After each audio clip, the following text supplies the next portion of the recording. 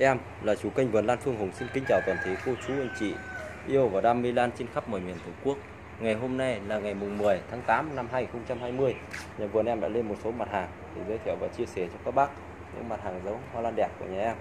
Hôm nay nhà em có mặt hàng ám mắt trâu lưng xanh của Phú Thọ và bầu Hà Tráng này, và bầu cánh sen, và mít Tân Sơn, mít Lạc Sơn của Hòa Bình. Đó, sau đây em cũng không để cho các bác chờ đợi lâu, em đi vào chi tiết từ đơn hàng. Đó, thì đơn hàng số 1 nhà em là mặt hàng ám mắt trâu lưng xanh nhà em này. Thì hôm nay em cũng lên được 3 chậu. Là ngày hôm qua em mới sưu tầm về cái mặt hàng ám mắt trâu này, chỉ có 3 chậu, đá ấm chậu và thuần chậu. Để vừa giá tiền nên là em cũng đăng lên để chia sẻ cho các bác. Đó, trước khi đi vào cái mặt hàng này em cũng cho các bác coi khuôn bông của nhà em. Đó, chuẩn khuôn bông này cho các bác. Đó, khuôn bông ám mắt trâu này. Đó, và lúc em đi sưu tầm em cũng có quay lại cái mặt bông của chủ nhà gửi cho em cả cái đoạn video của giò bố mẹ là chuẩn giống. Đây là cái mặt bông khi em quay của chủ nhà này. Đó, đây là cái chậu ươm này. Sau đó là người ta sẽ ươm ra cái mặt này. Đó, thì em đi vào hình số 1 này. Hình số 1 là một mầm gốc. Mầm gốc này đã dài được khoảng 30 cm. Và trên thân có một cái kỳ này, nhưng kỳ nó chưa ra giá, cho nên em chưa chia sẻ được cái kỳ này ra. Thì em bán nguyên cả chậu luôn các bác nhé.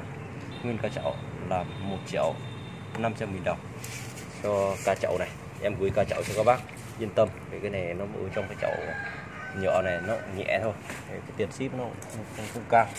Đó, và em kèm giấy bảo hành cho các bác, chuẩn hàng chuẩn con giống. Thì khi em đưa lên những cái này thì cũng kính mong các bác lựa chọn cho mình những mặt hàng chính xác nhất rồi, để cho các bác yên tâm về cái nguồn cây giống. Đấy, còn trên live thì rất là nhiều người bán cái nọ thế kia, đâm ra là nếu các bác là chơi sành thì nhìn cái thân lá cũng biết là nó là mắt trâu. Đó, và hình số 2 này, hình số 2 là có một mầm gốc này. Một mầm gốc này được 30 cm. Đó, dài được 30 cm, cây rất là khỏe. Đó, rất là khỏe, đã ấm chậu. Đó, em để với giá là 1.350.000, 1.350.000 cho hình số 2. Đó, ngọn đi rất là lực. Sau đây em chuyển sang hình số 3. Hình số 3 là một kỳ, cũng kỳ này cũng dài khoảng 30 gần 30 cm. Gần 30 cm này. Đó, rất đẹp. Đã rất là thuần. Đó, thuần chậu này. Đó. Đó, rất là thuần chậu. 1.200.000 đồng. 1.200.000 cho cây này. Đó. Cây này em có thể gửi cả chậu được các bác nhé. Khi nó chậu sú nha, em gửi được cả chậu. Đó. Sau đây em chuyển sang hình số 4. Hình số 4 là mặt hàng bầu Hà Tráng. Cái mặt bông này em cũng mua cả giò lớn nhà bạn Hưng rồi. Đây là cái mặt tháng 8 năm 2020 thì nhà vườn em lại quay trở lại với bạn Hưng ở Tam Dương Vĩnh Phúc. Đó, thì em sưu tầm được 20 chậu này, gồm có là bầu Hà Tráng và bầu gì nhỉ? bầu cây sen các bác nhé. Bầu Hà Tráng này là cái nguồn gốc rồi. Bạn sai, đã bán bầu Hà Tráng cái bầu chậu mẹ rồi này, chậu mẹ tại nhà em rồi này. Một hàng bầu gì này nhỉ? Nó bạn chúng tôi mặt bông này này. Bầu Hà Tráng có một giỏ bầu cánh sáp không? Bầu cánh sáp, bầu Hà Tráng. Là bầu cánh sen chứ không phải bầu cánh sáp các bác nhé. Thì em quay lại giới thiệu với các bác là em sưu tầm tổng là 30 chậu. 30 chậu là hai loại bầu Hà Tráng và bầu cánh sáp. Đó. Hai giống này là đã lở tại vườn em. Đấy, chậu mẹ bầu Hà Tráng là bạn đã đi cho mình rồi. Đã ở nhà rồi. Và nhà anh xây Hà Tráng ở Hà Nội thì đã có nở hoa, và về nhà em đã ra rồi. Đã ra hoa. Và khi về nhà em đã có hoa rồi. Cũng có hoa rồi thì em sẽ gửi video hoa cho bạn Hùng. Và Hùng chia sẻ với anh em. Đó. Cảm ơn các bác rồi. Và còn một số là bầu Sau đây em đi vào hình số 4 này, 200.000 đồng. 200.000 đồng. Và đây là khuôn bông bầu Hà Trắng Đây là nứa tại nhà em nhé các bác nhé. Đó, bông này là nứa tại nhà em, giò mẹ ngoài kia, giò mẹ em đi ngoài kia, em không có nhắc đi nhắc lại nhiều. Và các bác theo dõi nhiều like nhà em, các bác cũng nắm được phần nào, trừ khi các bác nào mới vào thì các bác phải theo dõi, thì các bác xem lại những cái video ngày trước em đã đăng rất là nhiều. Đó là khuôn bông bầu hạt trắng này. Đó em hình số 4 này em đi với giá là 200.000 đồng. Thì một chậu này, cứ một chậu bạn Hưng bạn ấy ươm là ba cây, cắt khúc từ trong năm, thì bây giờ nó lên được kỳ như này. Thế nhưng mà cái kỳ nào lớn thì em chia sẻ trước, còn cái kỳ nhỏ thì em lại nuôi lớn lên, bởi vì em không thể nếu mình chia sẻ theo kiểu to nhỏ thì em lại không cọp được cái giá của em phải mua vào. Đó, hình số 4 200.000 đồng. Và em chuyển sang hình số 5. Hình số 5 cũng là một kỳ này, rất là khỏe, tất cả đều đã có rễ rất là khỏe rồi. 200.000 đồng. Đó, 200.000 đồng cho hình số 5. Sau đây em chuyển sang hình số 6. Hình số 6 cũng là 200.000 đồng. 200.000 đồng cho hình số 6. Đó. Và sau đây em chuyển sang hình số 7. Hình số 7 này thì em đi cả 3 kỳ. Thì đến này các bác nào muốn sưu tầm là cá chậu thì em gửi cá chậu như này, cùng giá thị như này, giá thị bạn làm rất ổn định rồi, thì là lấy 500.000 đồng cho cá chậu. Đó. Và sau đây em chuyển sang hình số 8 là mặt bông bầu cánh sen. Bầu cánh sen cũng nhà bạn Hưng các bác nhé. Đó. Rất là đẹp, nó có 3 kỳ đều tương đương nhau. Em chia sẻ là 200.000 đồng trên một kỳ, là trên một kỳ, lấy kỳ nào cũng được các bác nhé. Đó, đây cho các bác coi khuôn bông này. Đó, bầu cánh sen, và có cả video này để em cho các bác coi cái video bầu cánh sen. Đấy.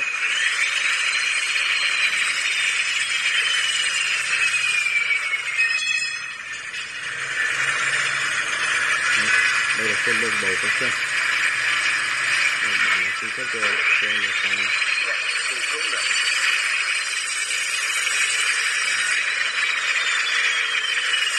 sao quay phim nó không đẹp bên ngoài nhỉ?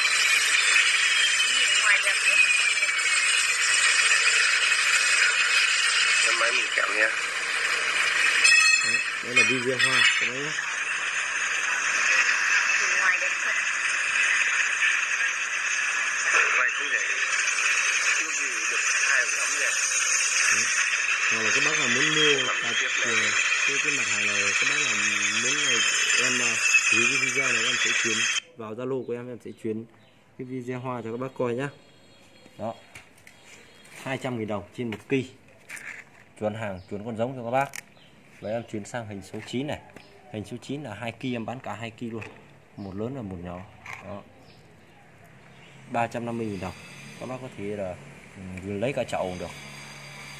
Em gửi cả chậu cũng được, giá trị rất là ổn định rồi, 350.000 đồng. Đó, sau đây em chuyển sang hình số 14. Hình số 14 là mặt hàng mít của Lạc Sơn các bác nhé. Đây, bán lá này rất là đẹp, rất là tròn. Tuy rằng là mấy cái lá này là em vì nó bóng nó mướt quá này, cho nên là cái bàn lá của nó quấn vào nhau bên này. Đó. Rất là đẹp. Đó, rất là đẹp. Này, còn bên đây anh cắt cái da lăng kỳ của nó này, kỳ đã ra rẽ rồi. cái này, cái đoạn này là nó rẽ này.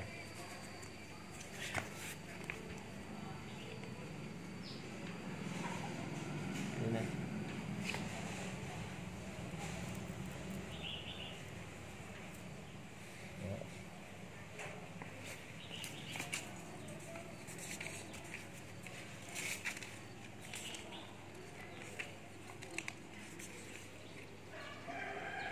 Em quay lại đây em nói luôn.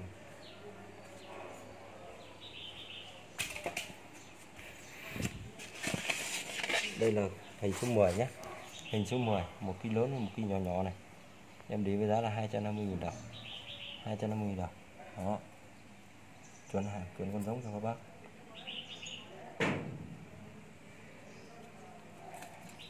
Em chuyển sang hình số 11. 200.000 đồng.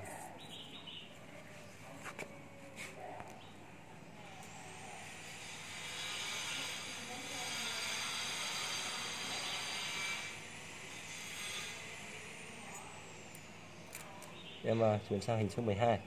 Kỳ này nó nhỏ hơn, giá rất là khỏe rồi, 150.000 đồng. Thì cái này em không có kích các bác nhé, nó ra tự nhiên thôi.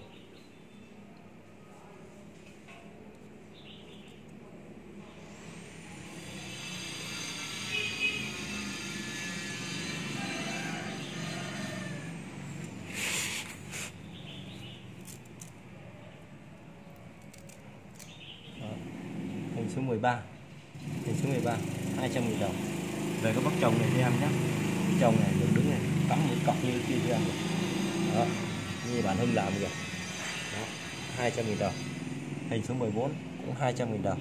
Đó, giá rất là khỏe rồi.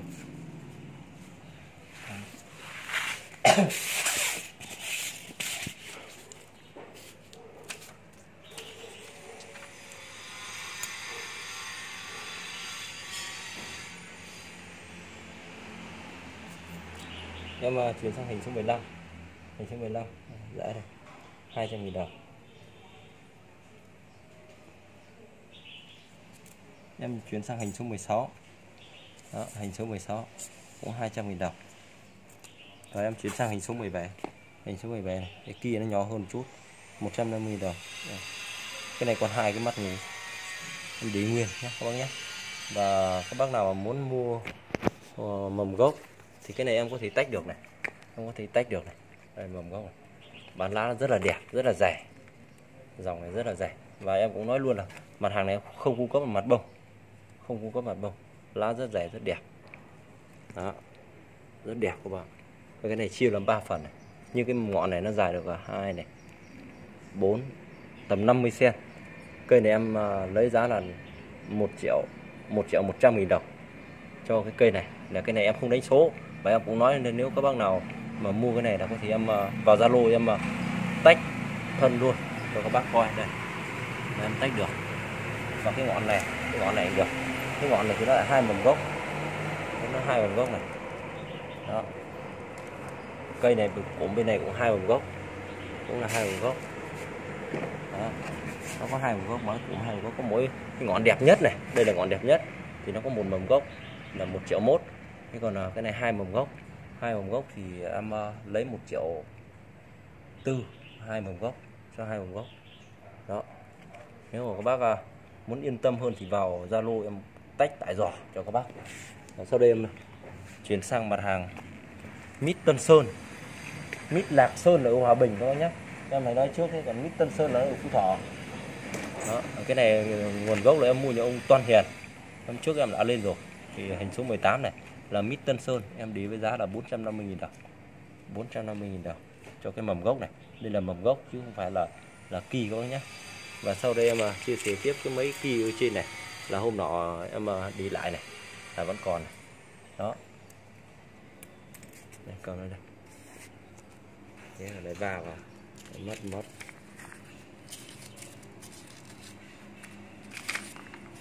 19, 20, 21.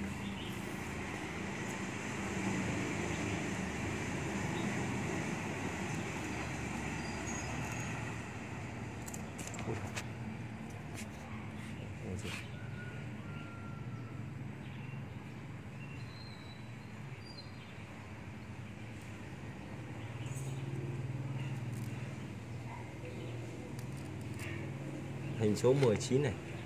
Đó, rất là đẹp. Hình số 19 150.000 đồng. Đó. Sau đây em chuyển sang hình số 20. Hình số 20 thì nó có 2 kỳ, một kỳ nhỏ, một kỳ lớn, kỳ nhỏ, kỳ lớn này. 250.000 đồng cho 2 kỳ, 250.000 đồng cho 2 kỳ. Sau đây em chuyển sang hình số 21 150.000 đồng. Ủa nó còn 2 mắt ngủ, cái này là 2 mắt ngủ. Cây này còn 2 mắt ngủ các bác nhé. Đó. Cây số 18 là một cái mầm gốc 450.000 đồng. Thì đó, hình số 21 cũng khép lại cái video của buổi sáng ngày hôm nay nha em. Thì cuối cái video thì cũng cho em gửi tới lời chào, lời chúc tới tất cả các bác yêu Lan trên toàn quốc có một ngày mới vui vẻ. Em chào tạm biệt các bác.